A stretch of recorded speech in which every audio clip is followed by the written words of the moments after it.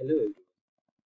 Today we are going to learn fractional binary to octal conversion. Let's take first example. Suppose number is 11.1001 to the base 2 is equal to question mark to the base 8.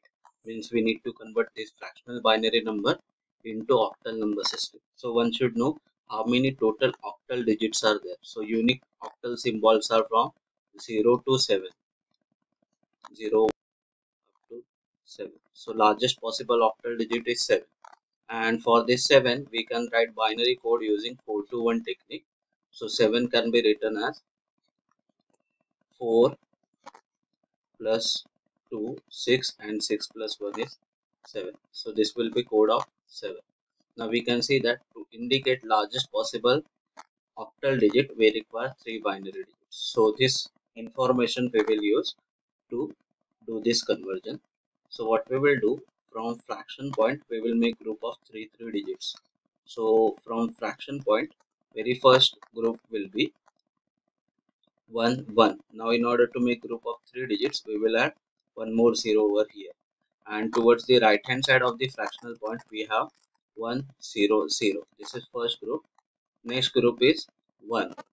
Okay, and in order to make group of 3 digits, we will add 2 more zeros. These 2 zeros has no significance. Now finally we will write code for this using 4 to 1 method, 4 to 1 method, and 4 to 1 method. So from here we can see that 2 and 1 are 3. So this is 3 fractional point as it is. This is 4 4. So this value is 3.44 to the base 8. Let's take one more example to understand it more clearly. Now fractional point, from fractional point we will take group of 3 digits. So first group from fraction point will be 1 0 1. Second group towards the right hand side from fraction point is 0 1 0, and in last group we have only 1. So we will add 2 more zeros to complete group of 3 digits.